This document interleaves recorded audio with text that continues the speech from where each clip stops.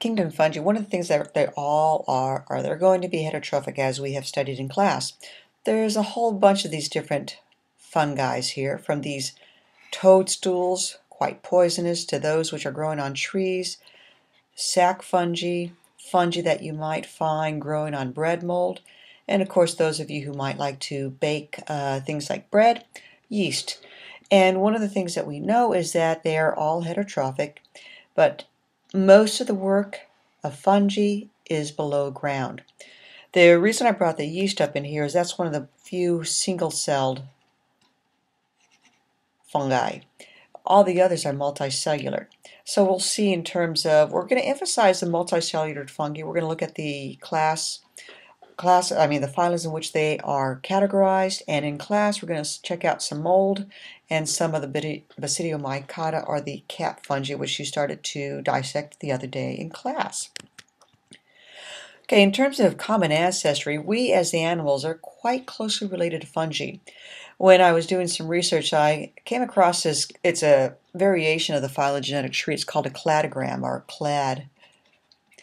And what we have is this CSI, and it does not stand for crime scene investigation. Rather, these special genetic markers which enable scientists and biochemists to literally begin to classify using DNA, RNA, and proteins how closely related organisms are.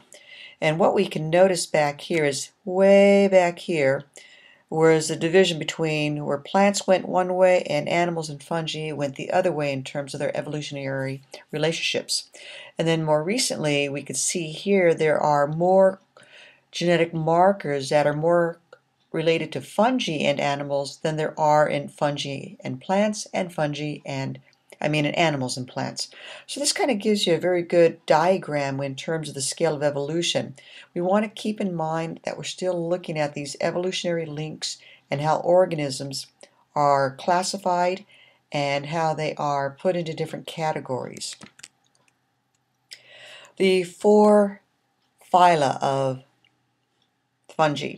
We have the water molds here, not to confuse with slime molds, okay, or the other things which are more protist-like. And then we have here the bread molds. These are the ones that are going to be very pretty much here on the microscopic scale. You might be able to see them with the naked eye if there's a bunch of them clustered together, especially their distinguishing white filaments, the hyphae, which are going to be the finger-like or very thread-like protrusions that literally are digesting the substance which is growing on. And then we see here more of the macroscopic here with respect to the fungi. And you'll notice that here within the kingdom fungi, there's the typical common ancestor, and each area here is where the branching also occurs. General characteristics, some of the things that we've gone over in class. They're all strict heterotrophs, meaning that they often get their carbon source. It could be from a derivative of sugar, and they require oxygen in order to oxidize this sugar or the organic matter. And that is essentially going to be a waste product of carbon dioxide and water, but they do that in order to get the ATP. The ATP is going to be that energy molecule which allows them to grow. And here we see these white filaments right in here. I can even join them. And the white filaments are the hyphae, which are kind of tendrils continually digesting externally. They're getting the nutrients here in order to provide each of their cells with the ATP. We can also see how the filaments are even way here in terms of the fungus of athlete's foot. This is where we could see a parasitic relationship that the fungi have with us in terms of animals, and literally the skin of this person is being digested as these thread-like structures are being spread out throughout this wound here, and so subsequently it's very painful, as you can see, and you might be able to get an antifungal treatment which will hopefully destroy the cells which are reproducing. But this is a classic example of a parasitic relationship. Later on I'll show you a mutualistic relationship with the roots of trees. And also remember the Science Friday video that we saw with respect to the relationship there. Okay, the other thing is that, as I mentioned in class, there's an evolutionary relationship with respect to chitin. Chitin, remember, is that exoskeleton that the insects have and the arthropods have. It's that polymer of glucose. It also is one indication of the relationship of animals to fungi because it is going to be in the cell walls of all the fungi. Another thing that the fungi have with animals in terms of the relationship is how we're going to store energy, our excess glucose. Plants, recall, plants are going to store the excess glucose as starches. Animals and fungi are going to restore the excess glucose as glycogen.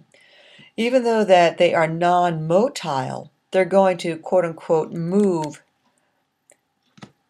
towards their organisms when they have the hyphae. So the hyphae are not necessarily moving but growing.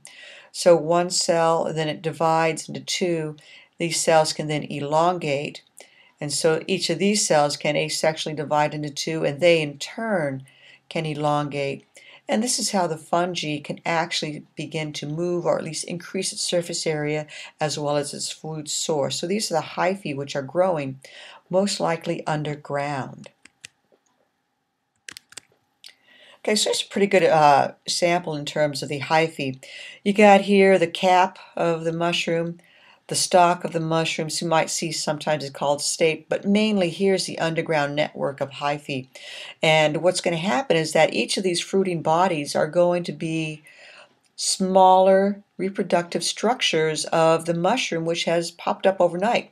Literally, if you can do a time lapse of some of these mushrooms in light of the backyard, if you kick the mushroom, you are helping it to spread its spores, and if these spores germinate, each spore can literally germinate into more hyphae and mycelia, and not just produce one but thousands of these different types of mushrooms. So in terms of the mushrooms at sexual reproduction, underneath the cap are where we're going to find the spores. There are going to be these spores that can be produced by meiosis, and these spores which can be produced by meiosis can have genetic variation. We're going to continue to see that theme of genetic variation as we look through this whole process of evolution, and realizing that the genetic variation, remember, can add either positive traits to a species, or in some cases it can add negative traits, or in some cases it could just be simply neutral. The genetic variation may not have any effect in terms of the relationship the organism has with the environment. But what we can see here is that the spores are going to be released often when the weather's going to be dry. So the spores can fall onto the dry ground, and they can begin to lay dormant. And once water is available, and that's the key, you're going to find the idea of mushrooms popping up overnight when moisture is available, because that is a requirement for them to reproduce. The spores can then start to germinate, and then in the germination, when they start to cluster, they're going to form a network called mycelium. Ultimately, each of these can then grow up and to be a whole brand new mushroom. You go in the backyard, you kick it, and you spread more and more of the mushroom. But remember to keep in mind the hyphae are down here, and they can also form the mycelium within the stalk itself. So there's a bunch of different terminologies that can be interchanged with this group of organisms. The other type of fungus that we're going to look at would be the black bread mold. These are on the microscopic level. So what we have are these, they look really, under the microscope, they're going to look like little lollipops with these little dots inside. The dots inside are the spores, so they too reproduce by spores. It's very possible that when two spores unite, we can see the concept in terms of their sexual reproduction. Thus, it's going to form what we call a zygospore. This is going to undergo meiosis again, more genetic variation. Each of these spores can reproduce more. So you can see in here what's going on is that the hyphae are beginning to digest the bread. We can consider it to be extracellular, or outside the cell digestion, and then internal absorption. So once the chemicals of the bread are digested extracellularly by these enzymes, then the Rhizopus or the black bread mold can eventually absorb these nutrients. Here's an example of a mutualistic relationship that some fungi have. Here's a mycorrhizal fungi. And this is going to help to increase the surface area of the roots. It will also enable plants to obtain and absorb more H2O. And in return, the plant is going to return its glucose. So it's mutualistic in that, let me write glucose, that both the fungi and the plant benefit. Thus, it's a plus-plus relationship. The glucose that is made by the plant, the fungi get. The extra surface area and absorption of water, the plant receives. Thus, a win-win situation in this case here. Then we have another one in terms of lichens. Lichens, it's with fungi and either a cyanobacteria, an algae, or that's usually the other two, either the algae or a cyanobacteria. Both of these organisms can photosynthesize. So similar, these photosynthetic organisms provide the fungus with the glucose it needs to obtain energy, and in the meantime the fungi is going to allow surface area and water for these lichens to grow, often on rock. And so one of the things that we're going to look at later on is that these are also going to be really important in terms of the ecosystem, as this rock is going to be broken up by the fungi as the hyphae continue to go internally and break down to rock into smaller pieces, ultimately helping to form the nutrients of the soil itself. So we see a lot of things in fungi besides being decomposers.